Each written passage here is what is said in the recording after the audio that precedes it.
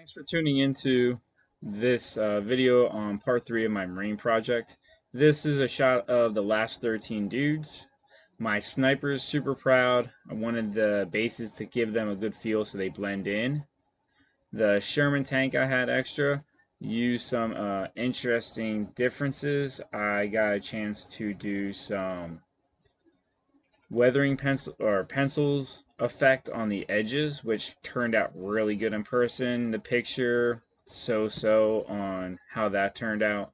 Decals went on well. The mud effect on the treads went really well. And I used a rust colored pencil and brushed the treads on the side to give it kind of like a clay effect. A overall shot in the light box of the entire Marine Force. I really like how this looks. I'm excited to play this, and as I get to play it, I want to add some more options to it. And let's zoom in on this side with the tank and some of the other bits. So these turned out really well. I enjoyed this group shot. Next up is the storage.